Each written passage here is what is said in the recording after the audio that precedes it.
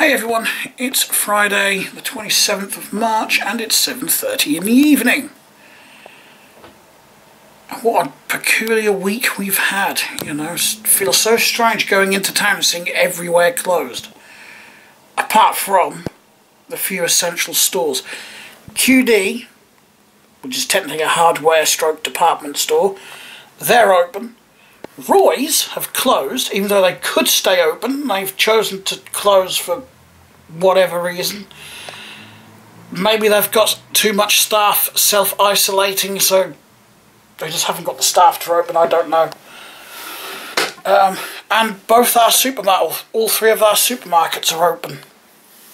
That is pretty much it. And I actually found this evening that only 2 of our takeaways are open. Anyway, what I really want to talk about in this video was my model railway. I've got quite an update. I'm pretty happy with it so far. I've ballsed a join up on this, so I'm going to have to take that section of track up and fix it. It requires banging tacks back in, so I'll do that tomorrow. But this is the layout I've got so far. So, I've now got 2 loops, as you can see. 2 loops. The inside one's going to be the passenger line and the outside one's going to be the freight line. Originally I was just going to have the 1 loop, but I got bored with that idea quite quickly. Oh, pardon me. I've got 3 sidings, which I've got curves in, which I didn't really want. I wanted nice straight sidings, but they would have been like sort of that long up to here, which would have been quite short, so I didn't like that idea of having really short sidings, so I thought if I put the curves in, I've got extra length, so yeah, not really what I wanted to do, but it works. So this 4th siding, I don't actually know what you would call it, will actually have my single locomotive shed up the end there, and I've actually marked it out on the table where it's got to go, so I can put it back in the exact spot, because it's just over there above that car. It's going to get a repaint before I stick that in. The 2-road locomotive shed's going down there now. It's not where I wanted it in the first place, but it's the only place I could make it work. Because I just couldn't get all of this to fit in that small space, so didn't have a lot of option. But it works. I've still got to make the 2-road locomotive shed up, but I ordered a hobby knife, which arrived today. I just need to order some spare blades, I think. So I can actually make a start on it at least, and I've got the glue. That's why I can hear a lorry engine ticking over. Anyway, yeah, that's pretty much what I've got. This inside loop I've taken up and put down at least 3 times now. The first time was because of this point here, because like a dipstick I didn't leave enough room to put a point motor in here, and it wasn't until I was thinking about it that I realised I can't put a point motor underneath either, because they design them so they can come up from underneath, and they just hit or go through a little hole. There's a little pin, but I've got a beam, a wooden support going right across the middle there, right where that sits, so can't put one underneath either, so I had to space the gap. Got everything sorted. I thought, great, I could get the point motor in there, sat the point motor there, sent my little guinea pig locomotive around, and what did it do? It crashed straight into the point motor, because I didn't factor in that when locomotives go around this corner, the front nose will stick off a bit and hit the point. And I thought, I'm not taking this track up anymore, but at least not down at this side. So what I'm going to do, I'm just going to leave this one as a manual point, when I want to switch it, I will literally just lean over this corner and flick it with my finger. But the others will be done with a point motor, because I can get a surface one there, there, there and there.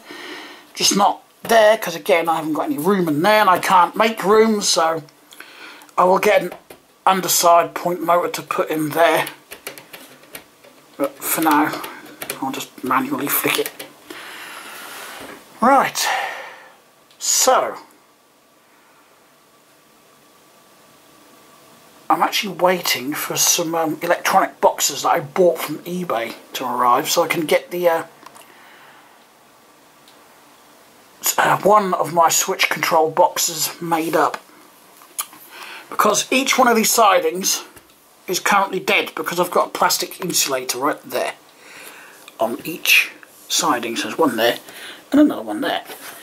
And what I've done, I've actually got to readjust this one because of this wire sticking up there, causes the locomotive to bounce over it, so, and derail, because I'm a bit of a dickhead.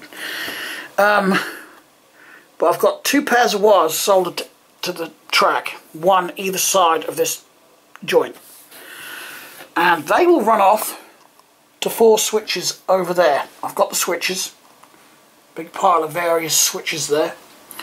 So I've got 2 red wires for this one, 2 white for this one, 2 green on this one and 2 yellow on that one, and I've got to completely redo that one because I effed it up, as you can see. Can you see how high this is compared to that? That's not going to work because I've melted the plastic track connector. So it's all come apart. I'm glad I've got spare. Plus I've actually decided I want to move that and put it here instead, between that joint. So it actually turns this whole section on and off rather than that section.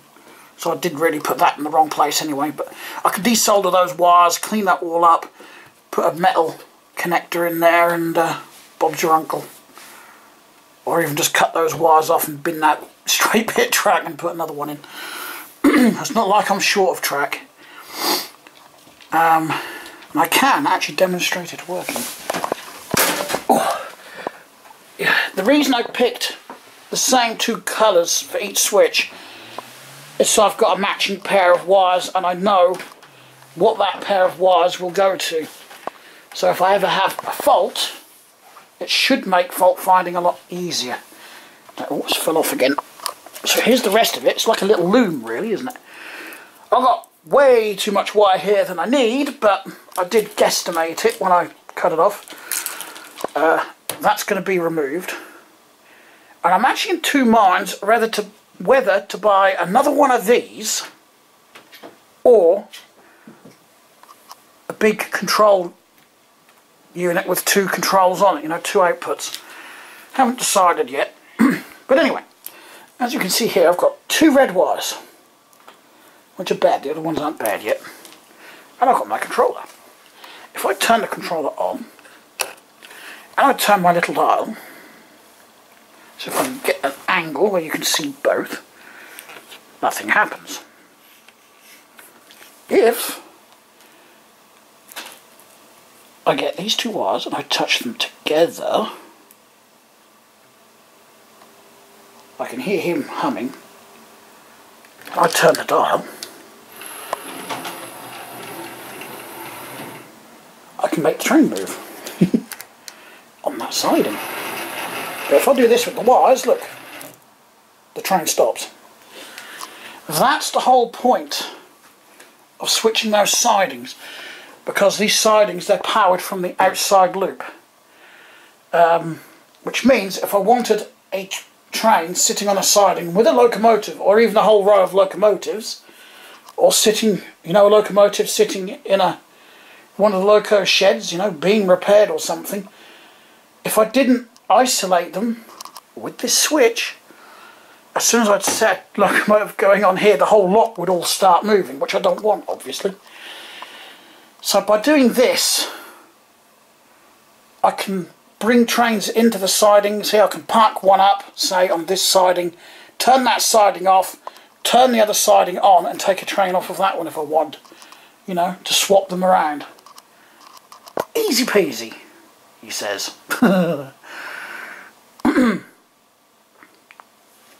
So yeah, that's what that whole bundle of wires is for. So each of these will just go straight to one switch, each of these pairs. So it doesn't matter what way round the wires go on the switches. This is 2 wires. And I'd take, say, 2 of the white ones, and I just put one on that one and one on that terminal. Done. And then just bolt this to the lid on a box when I get it. I'm just going to have to drill the hole first and whatnot. And yeah, Bob's your uncle, Fanny's your aunt. And I'll do a similar thing when it comes to the point motors, except I'm going to need 3 wires, obviously. So there's the point motor.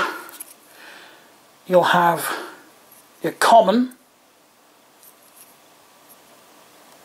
I can't remember on this one where it's got to go. We'll have 1 wire on there, 1 wire on there, and there's a common somewhere that I can't remember where it goes. It goes on one of these, I think. So yeah, I'll have like a loom of 3 wires coming off of these. And what I did with these, as you can see, I just used, whoops.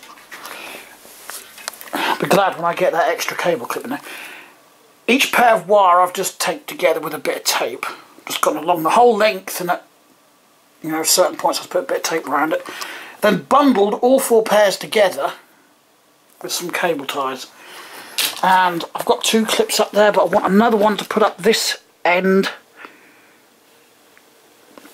just to keep the cables up out of the way. Doesn't really matter what it looks like under that bit, because we can't see it even when we look under the table. It's just a bit of cable management. My stepdad doesn't seem to bother with that, which is fine, but the downside to not bothering with cable management is it makes troubleshooting a bigger pain in the arse, because you have to try and remember what wire goes where, then have to try and trace what wire goes where. At least with this, I know that this loom that runs down there, that will go to this switch box with the blue switches in, even though I can't see the blue ones, will operate the 4 sidings. And then I'll know that my next wiring loom, which will actually be thicker than this one, because it's going to have 3, 6, 9, 15 wires in total. That's a lot of soldering I've got to do. I've got some more point motors lurking somewhere. I think they're in a box under here, actually. Yeah, I'm quite looking forward to that, actually. But aside from the lighting, which will be the next thing I'd want to do, obviously, or probably the last thing, because I can't really do the lighting until I've got the roads and the buildings in place, so I know what buildings I want lit up and where I want the street lights. The daft thing is, this is how bored I've been this week. I've ordered the street lights already. I haven't even got a road on here to put them on. I've already ordered the street lights. I think what it was, I was just looking at the ad on eBay and I just thought, why not? Whoop. You can actually pick these little toggle switches up quite cheap on eBay. And they're great for projects like this. I think it was like £2 and some odd pence for a pack of 5. I can't remember if I've got enough point switches though. How many did I need? 1, 2... No, I haven't. I need 1 more. I've only got 4. My stepdad's got 1 I can pinch. He might have a spare one actually. And I've got 3 of these switches as well. It's got 3 terminals on. So you could use it as like a forward and reverse switch if you really wanted to, but you can use it as an on-off switch because you know you'd only use 2 of the terminals out of the 3. You just use the middle one and whichever side you wanted. I took these out of something, but I can't remember what I took them out of now. Something I was taking apart. So I've got 3 of these as well, which I think would be possibly enough for my lighting. So in total I really need 3 project boxes to make 3 switch panels up. Oh, and I've ordered some LEDs as well with resistors for a 12 volt supply because I want a visual indicator on here for those sidings so I know when a siding is turned on so I don't accidentally leave it on. So when the siding is on, a little LED will light up. But I can't remember, I think this is 16 volt, this particular power supply. And if I decide to use another one of those, then I may have to change the resistors, you know, for one suitable for a 16 volt supply, not a 12 volt. I think. I'm going to double check that power supply, but I'm pretty certain it's 16 volt. I'll chuck those wires under there out the way now. Because the advantage is, if two of those wires short together, it's not going to do anything. It's one of the few times that you can actually say that about wires. It doesn't matter if they short together. Right. Yeah, I think the next step is to get at least these siding isolators wired in and the point motors done. Then I'll do like the ballasting and start putting in roads and the buildings and things.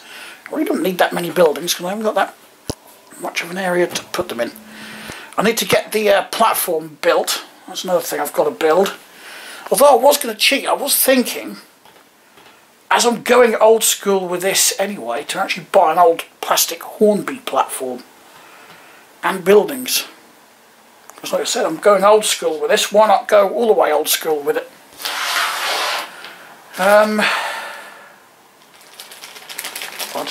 I'll have to think on that, I think. Always get that one thing that'll never come out of his bloody bag. Get out of there. It's stuck on something. Ah, there we go. No. It's gone down into the wrong corner. Oh, sod it. Deal with it later.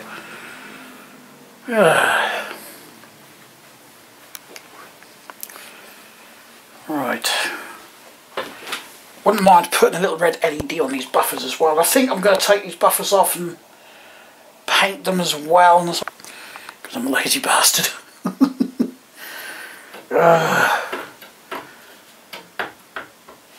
I've forgotten to put some pins in here.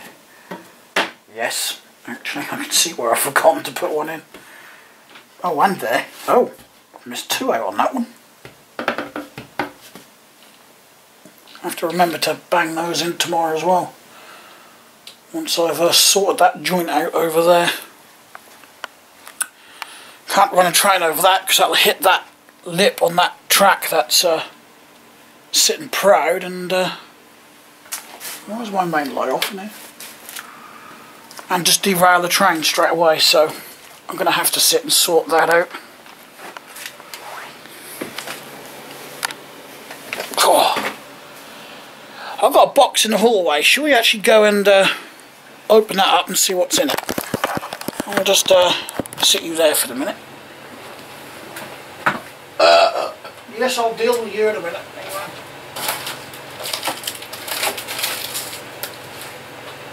You know, the weird thing is, I had two parcels sent from the same person at exactly the same time. Only one arrives. You know, where the hell is the other one? But it always happens. I've had it happen before. Right. I'm here, honest. Oh, I'm knocking Lego everywhere. I better move my chair. Right. This is traffic cone related. I know what it is.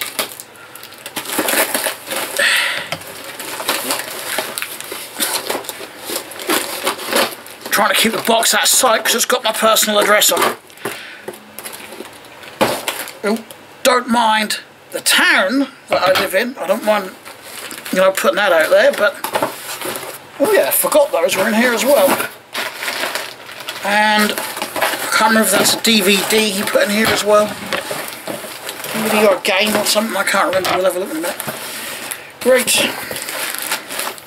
So, item number one. It's what they call a cone topper or a cone converter. Now, I've got three of these, so I need another traffic cone with the slots in the bottom, which I've got two of. Because the idea is, perhaps I should speak when I'm not rustling the bloody plastic.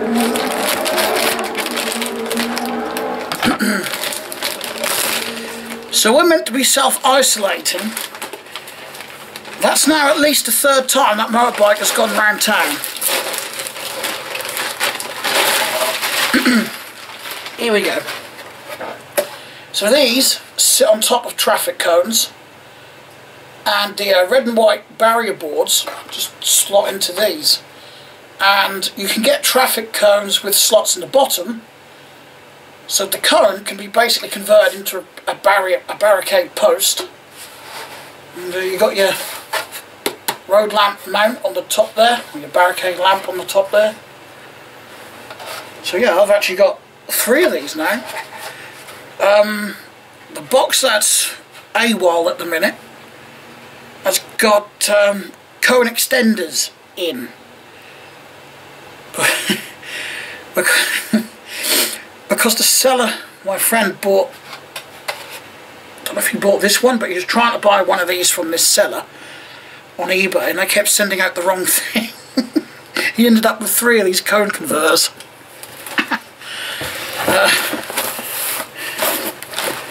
Right. Hello.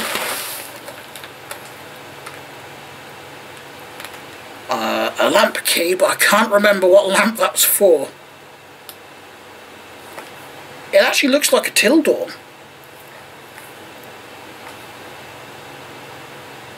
Oh no, it's a Dorman. I was going to say, I think it was a Dorman. That part looks like a Tildor bolt, but it's got the Dorman bolt thing on that one, then your little pin there to turn it on and off. Thank you for that. I've got a couple of lamps. More mini lights. I do like my mini lights, I've got loads of them. Oh, hello. Oh. Got a similar one here, it's got the 2 pins there. But then it's got this one that slides out to turn your lamp on and off. So you slide that back in out the way. And what looks like a hexagonal key in there for main bolt. What's this one going to be for? This could be for a Stell, maybe. Either a Stell or a JSP, something like that. Right, what's the DVD or whatever I've got? I can't remember.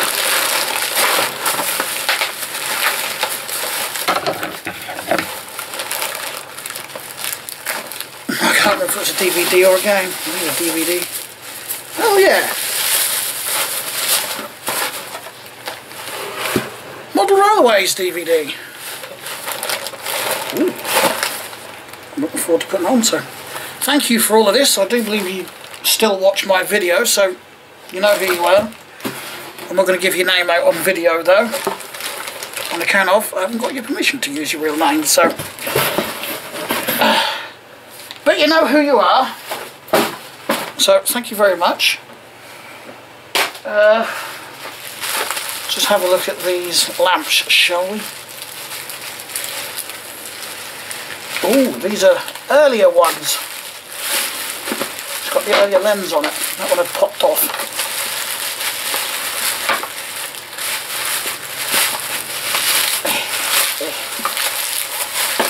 Right, so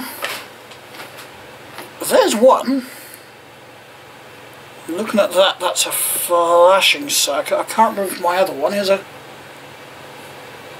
flashing or steady burn now.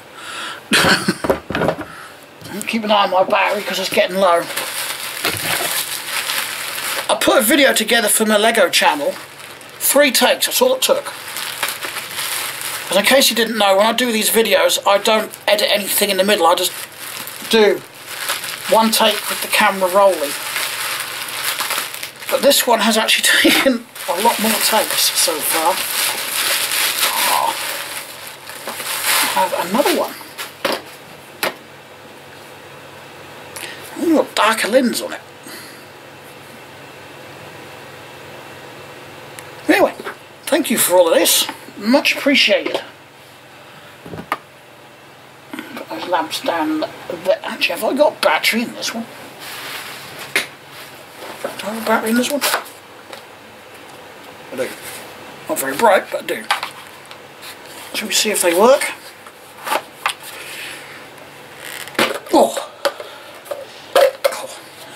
such an arse to get these lip tops off as well. I can grip the battery well.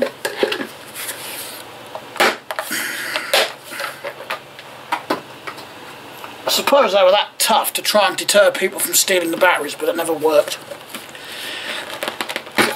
The number of lamps like this I used to see at roadworks that just had this piece, the bit that I call the bucket.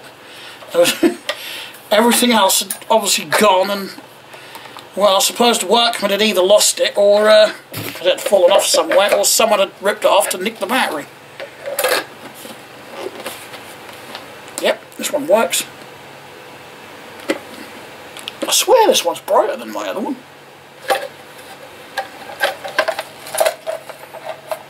Ah, yeah.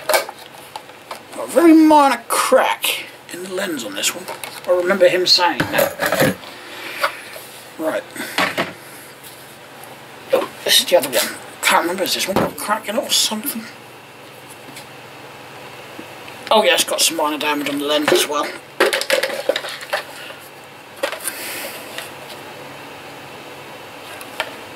It smells like petrol. That's what it smells like to me.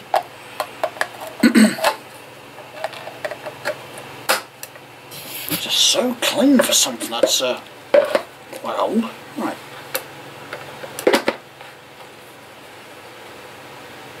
Oh. Got a slower flash rate on this one.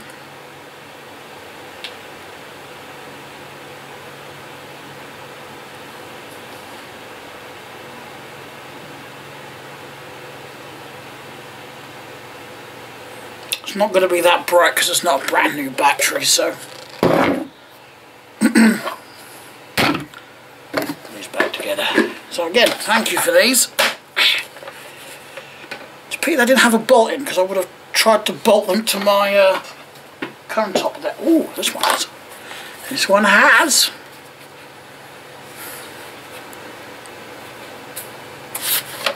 I got this one cheap on eBay with the supplier sticker on. Greenham was the supplier. I don't know, I don't think they still exist. On the way of the Dodo. Unfortunately, I don't have a JSP key in here. Put all my keys in a tub in the outside closet with all my other lamps. But blimey, that's a long bolt. See, that's the idea. You'd put that way on so it would sit on that base, and the bolt would go into this little cubby hole there to prevent theft, because it is, you can't really get your fingers in there to start it. So you really need the key.